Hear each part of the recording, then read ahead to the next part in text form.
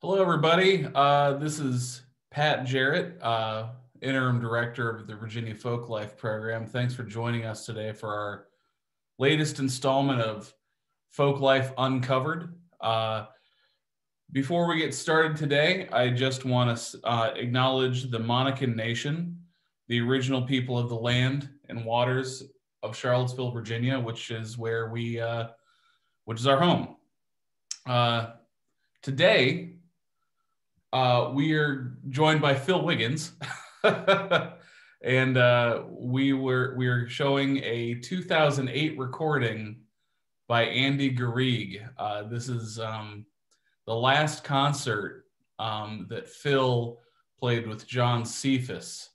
A little bit about the series. The series is Uncovered from the Vault, where we are showcasing a digitized recording from our collection and sharing it with you all. So a couple of housekeeping items. There's a Q&A function. If you're in Zoom, feel free. If you have any questions, we'll be talking with Phil after we premiere this. And if you're on Facebook, say hi and tell us where you're from. We'll be looking there periodically to check for questions, and we're glad you're joining us today. So without further ado, I believe we're going to be starting this film. So hang tight, and we'll see you in about a half hour. So sit back and enjoy the show.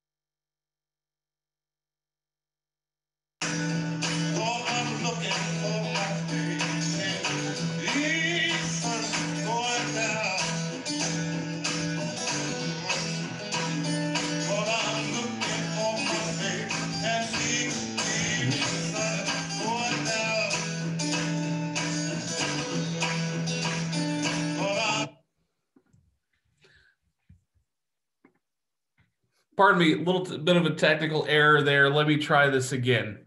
Pardon me.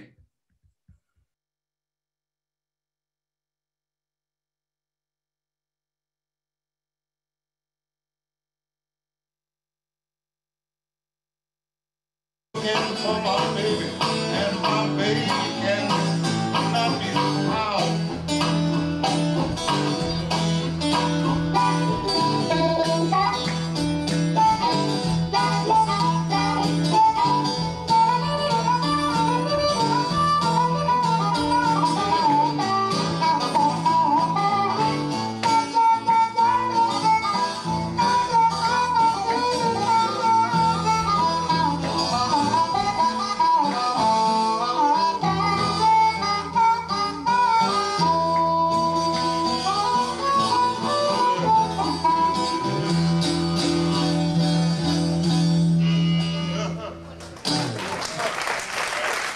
Thank you. I promise y'all that we're just going to do some Skip James Delta Blues. Remember I told y'all in the introduction that the Delta is different in as much that was more of a single string progression, like one string at a time. But believe me, it's still the blues. It has a more deep connotation, sounds really way down and dirty.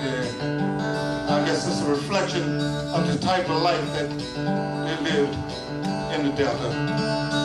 So we're gonna play a couple numbers for you from the Delta.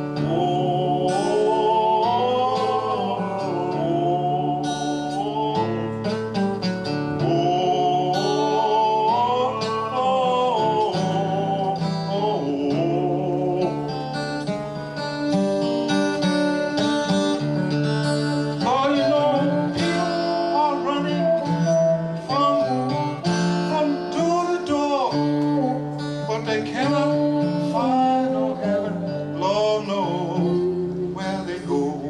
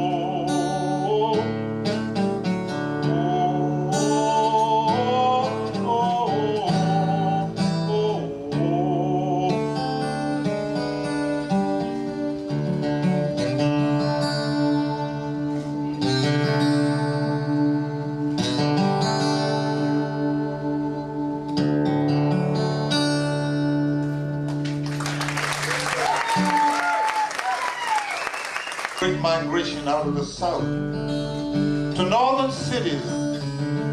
All up and down the East Coast they traveled. Places like Richmond, Virginia, Washington, D.C., Philadelphia, on up to New York, up into Connecticut, even up into Canada. But they came up the Delta as well. They went to Memphis, Tennessee. Many of them went on up to Chicago. And that journey, there was one writer that wrote about that journey traveling out of the South. They thought they was going up to places like Chicago, St. Louis, Memphis, Tennessee, to find better jobs, to find better opportunities, to find that pot of gold. And one writer was inclined to write about Illinois blues.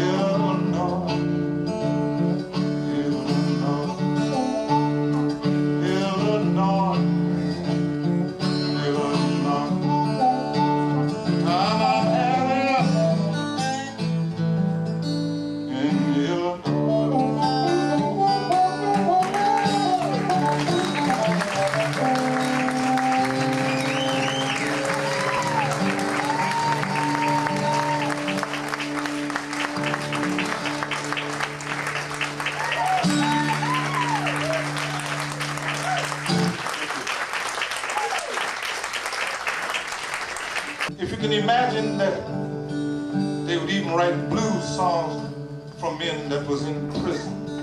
They wrote them from in the fields, they wrote them from in their daily lives, in their homes, on their jobs. Everywhere one language, they wrote blues songs, but they wrote also from prisons. I think one of the saddest songs that I've heard was a song from the Delta called Prison Blues. I'll share that with you. Listen to the words of this song.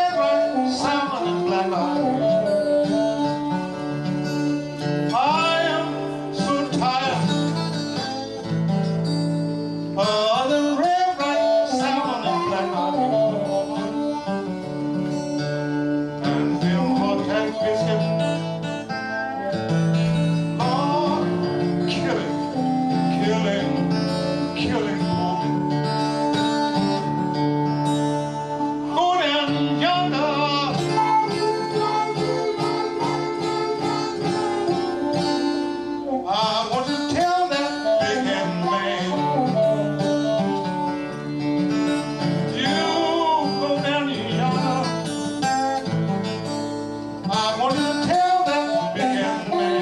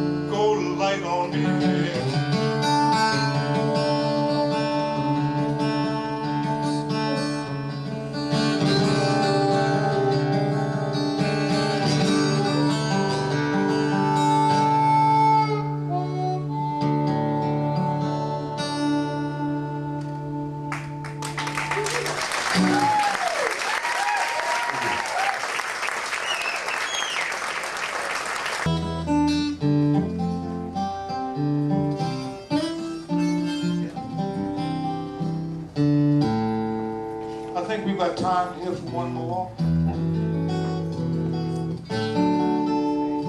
We'd like to thank each and every one for coming out this evening. I hope we played something here this evening that has lifted your spirit and made you feel good.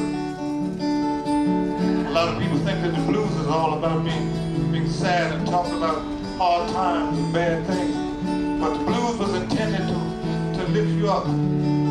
One way of expressing yourself, to reflect upon things that have happened in your life. And we hope that we have done that here for you.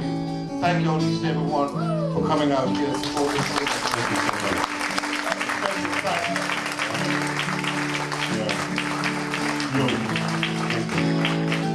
We have one friend out there who asked us if we could think of like one song to celebrate, like a celebrational song.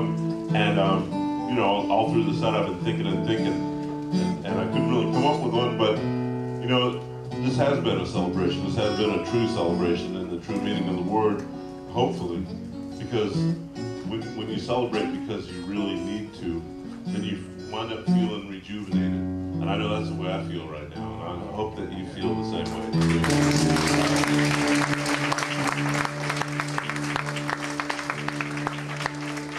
Special thanks to Dr. Kane and his son for coming out and sharing this evening with us. Thank you, Governor. That's right. That's right. Thank you so much.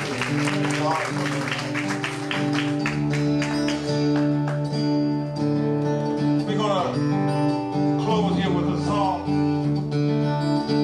called I May Be Down, but I Won't Be Down No More. And hope that this is a token for things shortly to come in our future. We've been kind of under a strain here in this country, and the effects of what's happened in this country is happening around the world. But we pray that this is going to be a real change, and we'll be lifted back up to that place in the world where people will love us and respect us. They'll come to visit us and be our friends, and we pray that this is going to happen. And we have this opportunity. Thank y'all for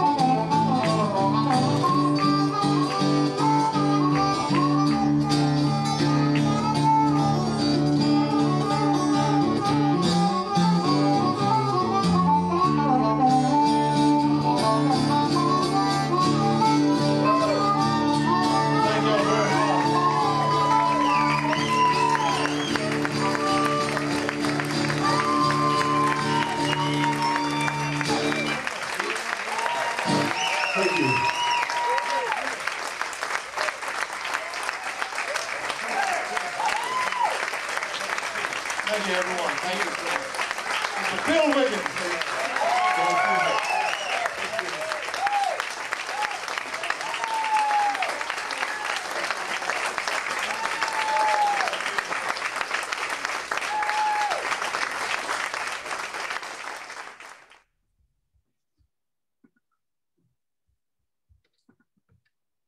Wow.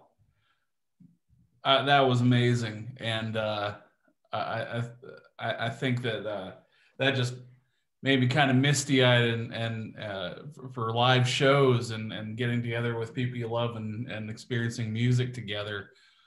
We're now joined by Phil Wiggins, who you saw just there. Hi. How you doing, Phil? I'm doing pretty good, trying to get a handle on this technology. Aren't we all? It feels like we've been in this for forever and about 20 seconds at the same time. Like it feels I'm so disconnected.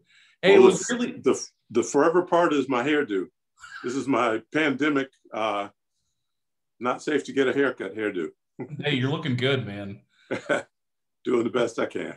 Hey, you know, it was really the thing about this that I really love, and this I'd like you to speak on this, is that with time, a recording like this changes. You record it, and then over time it changes, and we look back with this kind of nostalgia for it. You know, kind of build something different. When you're watching this footage, how are you feeling? Well, okay. Like I think that first Skip James song that we played was one of my, I guess it was the first one, or maybe it was the second one, but it was one of my favorite songs to play with John because he played these crazy kind of random fills that over 35 years, I learned how to kind of double, even though neither one of us knew where we were going exactly. And not only double them, but then play like a beat behind to sort of anticipate them. And sitting here watching that today, it just makes me realize what I, you know, back when John passed away, and you know, I always felt like after 35 years playing with one person, I don't know if I have like enough time in my life to learn how to play with someone else. as well as John and I played together. So that's what I was experiencing today. Yeah, it was a really special connection. And I think that, you know, I'm sure in the audience, everybody could feel it, but even watching that video, I could feel it too. You know, it's just that deep, abiding relationship and building off that creativity. Yeah. What was he like as a friend? I mean, did you guys hang out? What was it like, kind of meeting him and getting to know him and living with him? Yeah. Well, it's interesting. I mean, that dynamic changed over time.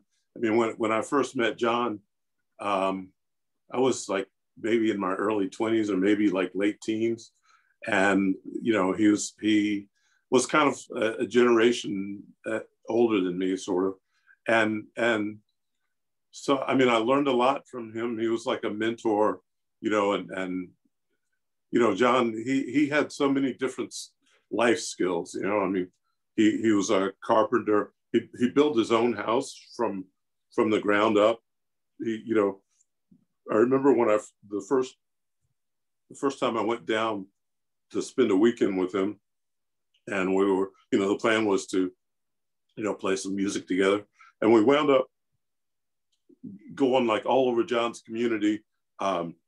We helped one guy sort potatoes, and then we helped another guy drag out his freezer to get it repaired. And you know, I mean, we spent the whole day. Then we stopped somewhere and got a bushel of crabs. So we spent the whole day. We didn't get to playing music till around midnight that night. But the thing I loved about that day was like there was so much commerce going on, and no money changing hands. Just everybody trading on their skills. And John was like that, you know. As you know, as we both got older and changed and all, we got to a point where we butted heads a good bit, you know. But you know, through all that, I mean, you know, 35 years of partnership and like family. I mean, John was like family. His family was like my family. I remember spending time with his mother. His father was a minister, among other things. But his father, by the time I met John, his father was bedridden, and John had him. He also built them a house down next to his house. And whenever, you know, and they lived at Foggy Bottom, but on the weekends, especially when the weather was nice, they would go down to the home place. And you know, John's father would always be, you know, ensconced in the back bedroom, and they would always say, you know, Phil, you got to go in and say hey to Dudley. And I would go, and I loved talking to him. He was a very kind of intellectual, like he spoke like a well-educated man, and he was just always interesting to talk to. And you know, it was always a great time, good celebration at John Cephas, good food and all. And John though at one point would always say, you know, that they go sitting here kicking up their heels, and then they'll be sitting in church on Sunday acting like butter would melt in their mouth, you know. It's like, so that whole dichotomy of the devil's music and church music, you know. Well, the same guy that, well, go ahead, I'm sorry. Oh, no. Yeah, it's interesting. You bring that up. You got your start playing gospel music, didn't you? That when you were very young, before you met John, right? Well, I guess you could say that, because my first serious playing was with a woman named Flora Moulton, who was a street musician in Washington, D.C. She was blind, and she played gospel songs, and she played songs that she called truth songs, which were songs that she made herself.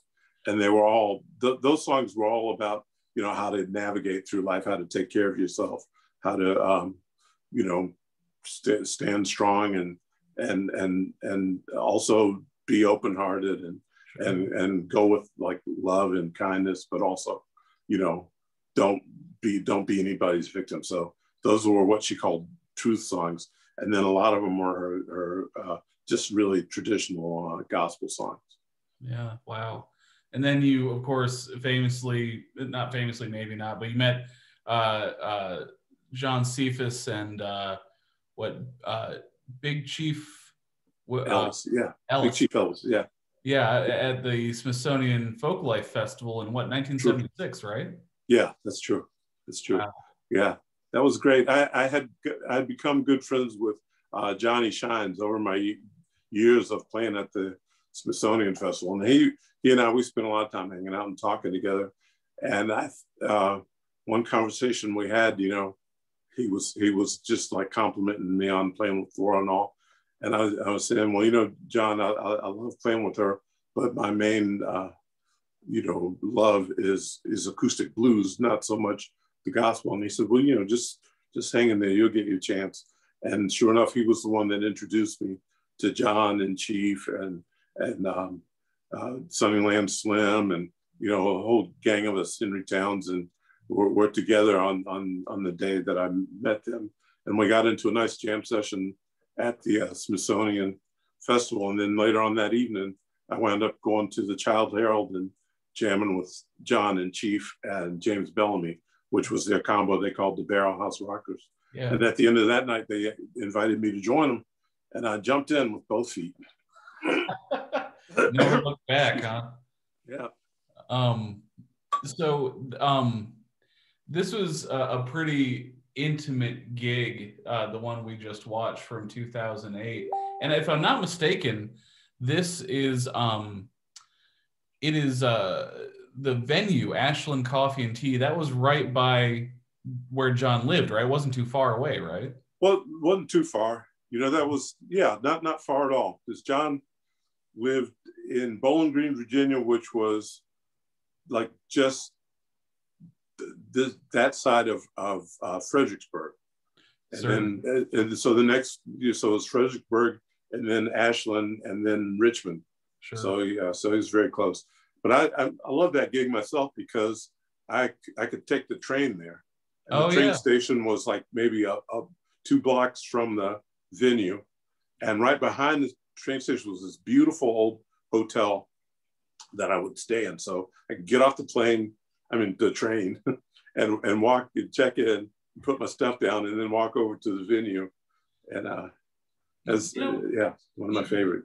You've been known to travel to a lot of gigs around this whole country, but you tend to travel by, I seem to remember you like to travel by train. Yeah, I love trains. Yeah. And you travel light too. So just for what for, like, how do you travel so light? And what's and what's the deal with trains? Do they just speak to you or what? Well, trains have been part of my life since I was a little kid. So my family is originally from Titusville, Alabama, which is right outside of Birmingham. And my father, now he passed away when I was 7. So a lot of my memories of him are like either like kind of faded or taken on superhuman qualities. But from what I understand, when he was a teenager, he worked in the train yards at the Birmingham station. He had a crescent-shaped scar on his head from when he was working in between trains, and the train lurched and knocked him over and hit him in the head, and he gave him this permanent scar. But so in the course of that, he became friends with all the Pullman porters and all the people that worked on the trains that ran from Birmingham to Washington, D.C. And when I was a kid, they would put us on the train. We lived in D.C. They would put us on the train. My oldest sister was the oldest one of us. She was like maybe 10 years old. They could put us on the train, me and my older sister, and I had one older brother and one younger brother. They could put us on the train, and they would put us in a Pullman, in a sleeper car for the first leg of the trip, because we'd get on the train in the evening and we'd get in the sleeper car. And then in the morning, we would be going through the mountains, and we'd go to they had a skylight. They had a car with a glass roof where you could sit up there and see all the scenery. So I love trains, and I used to love to travel. And the Pullman porters and all knew my family, so that's why we were safe being on that train just as kids. Well, it's something I heard about trains is like it's riding through the backyard of America. Yeah, it's really true. And it kind of also speaks to that, you and John doing commerce without money. It's, being You know, it's Yeah. like it almost seems like another era, but it seems, you know, kind of nice right now. We had a question in the Q&A with how you travel. How many harps do you carry to a typical gig? I'd probably close to 50. You're kidding me, 50? Yeah. I have like a lot of extras, and I have two sets of, I guess, 12 to cover all the different keys, and lately I've been using some special tuned harmonicas. You know, since I've been playing with the Sheiks, we've been doing a lot of kind of like swing standards and that kind of stuff.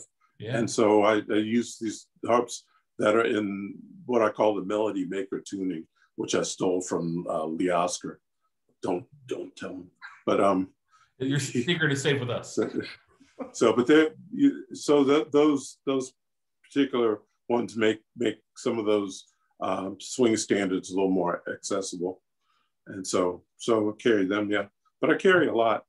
Yeah. I mean, the funny thing, actually, this used to sort of piss me off a little bit, because people used to say, you know, you're lucky you're the harmonica player, because you get to travel so light.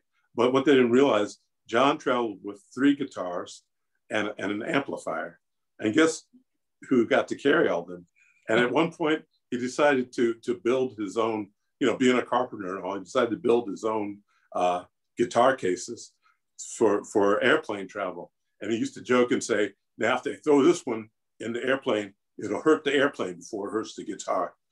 And it was this extra thick plywood with these like metal corners and everything. Each one of those guitars probably weighed about, with the case, probably weighed about 50 pounds.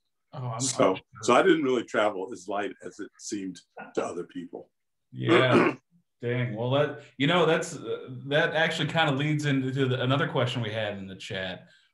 Tom Mash asks, what's the most interesting foreign gig you and John played? I'm sure you guys played around the world, and you know, where were you lugging those heavy guitar cases? And tell me about what your most interesting one was.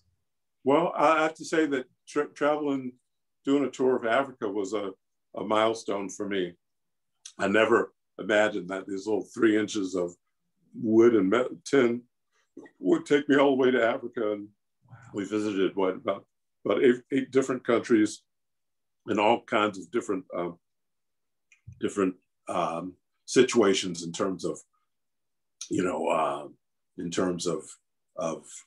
quality of venue. I remember we played up on, we had to go out a window in this one place and climb up on this cement roof, which is where we played, and it really wasn't that safe. But that was pretty amazing to me. I got to meet E.T. Menza, who was like the father of high life music. Got to meet him in Ghana, and high life music is pretty closely associated with, you know, Piedmont guitar. The guitar is very similar, and to be able to meet the man that is credited with creating that style of music was pretty amazing to me. You know, but I mean, so many different places. You know, traveling in China, being in Beijing was pretty amazing. Good traveling in Russia. We were like, we did a kind of a trade. The Russians sent a bunch of people to perform at the Smithsonian Folklife Festival, and then the Smithsonian sent a bunch of us to Moscow to play. That was pretty amazing. I didn't that whole, I think it was about a week we were there, maybe a little less, but I didn't sleep the whole time. We spent so much, we spent so much time hanging out and just meeting, you know, just local people. We stayed at the what do they call it, the Olympic Village, and there was a Russian guy running what they call a shashlik kind of stand, which is basically shish kebab. Oh yeah. So he was grilling all kinds of like questionable meat and cooking it with stuff that he salvaged from construction sites. I mean, so some of the wood he was burning had paint on it, and but we sat there all night, like drinking Jack Daniels and vodka, and solving the problems of the world. And I'd never, and they had me rooming with a guy Simon, I forget his last name. He was a deaf folklorist, and I snored really bad, so they figured he would be the only person that I could room with, that I wouldn't ruin his sleep. And we did shifts. Like I would be coming to bed about 7 in the morning, and he'd be getting up. Yeah, that's funny. I need to room with that guy. I snore too. It's a pretty huge thing. Phil, you know, obviously you played with some of these greats, and you talked about high life music, and that's an amazing moment. I'm gonna catch up with you later about some of those records because I love that music, and it's. Oh yeah. But I'm woefully under stocked in high life records, so we'll have to talk about that. But my question from our Q&A that I also wonder is, you know, aside from high life, or maybe that is, what are some of your musical inspirations? You have such a unique voice that you bring to the harmonica. Is it something that you do you get it from somewhere, or is you just feel the music, and who inspires you, and talk about that?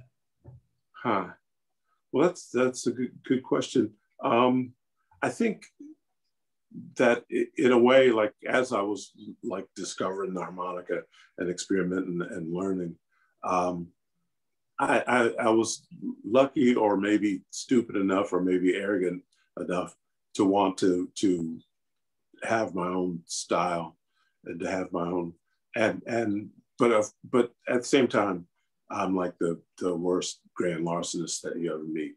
And so, I mean, a lot of my phrasing I steal from singers, you know, starting with Flora.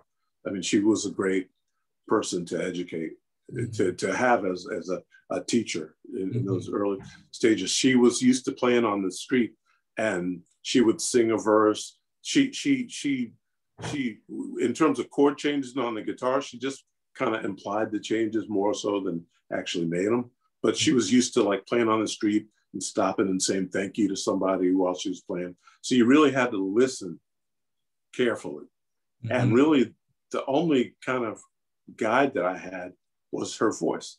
And I stole a lot, or learned a lot from her voice. And then of course, being with John, who's probably, you know, one of the best singers, you know, that he could, you know, and it's stole a lot from that. I also, like my parents, when I was little, collected a lot of like piano records and kind of jazz records, like a lot of New Orleans and that kind of stuff. So I stole a lot of like the fast tonguing stuff that I do is stealing from the right hand of the piano. Oh. And then at the same time, you know, stole some phrases from people like Louis Armstrong, and Monk Johnson, and you know, all those horn players, you know, stole some phrases from that. Amazing. That's some amazing American music there. But one of the things that I really enjoy when I'm watching you is you use your hands and make so many shapes, and it really forms a sound. I know a lot of people play directly into a microphone, and you get that kind of distorted sound, but I've always seen you play with, you know, your hands do a lot of work up there. Could you talk about that in our closing moments here? Sure. Yeah. I always, you know, I think of my hands as like a second mouth or a second set of lips that really shapes the sound as it's coming out. And for me, it's just really fun I can get so many different sounds and shapes. And I've fooled with, you know, I have a green bullet, and I have one of those old reissue of the Fender Bassman, but I get really frustrated. I never really put a lot of time into that, but I felt really frustrated that I was only getting like one sound, that I wasn't able to get a variety of sound. And I like to make the harmonica, I like to make it laugh and cry and speak and shout and argue and curse and beg, and you know, all those different things, you know, sounds you can get using your hands. Yeah. Well, it really comes through, and I love, you know, when I've seen you play before, you know, these people like John played so smooth, and they're a lot of times, you know, I can see the lyricism, I can see that you're kind of mimicking each other, but sometimes you go really hard on the rhythm, and it really adds a backbone to what, you know, in this case, John was playing. And so, is there some different technique for that? But just thinking of harmonica as percussion. And I love that. I think that's one of the best jobs you can do with the harmonica. Is just slam that backbeat, you know, and stay out of the way of the vocals. That's it. That's it. Now you're sounding like a bass player. My other favorite thing to do on the harmonica, actually, like use my low D or my G and just crank out just a straight up bass line. Love it, man. I love it. Well, cool. We've had a lot of comments here. We got a lot of love for you, Phil, and I got to say, this was a treat to screen Andy's film, and I believe Andy Garrigue is going to be. We're going to be working with him to possibly breathe some life into this project and this recording, and maybe do something bigger. We don't know yet, but we are thankful that he helped us with this. And Phil, as always, I'm so thankful for your presence and coming on today. Well, thank you. Thank you so much for being interested in anything I might have to say. So I really appreciate it. Yeah, man, most definitely. Well, you're welcome back anytime. And we want to thank everybody out there who came and stuck around. This is Folklife Uncovered from the Vault of the Virginia Folklife program. We're here at Virginia Humanities, and to those of you on the Zoom call, you'll be getting a little questionnaire. We're trying to figure out how we're doing, what we can improve, and we'd appreciate a response. And we'll be doing this next month, the last Tuesday of every month. We're doing a new recording, and I believe, I hope we're going to have something from Charlottesville next month with hopefully some Allwells, but we're working on that. Aaron and Matthew Allwell had a performance that was just beautiful. So I think we're going to be rolling that, but stay tuned. Follow us on Facebook, follow our website, and thank you all for being here, and everybody have a wonderful day. Thanks.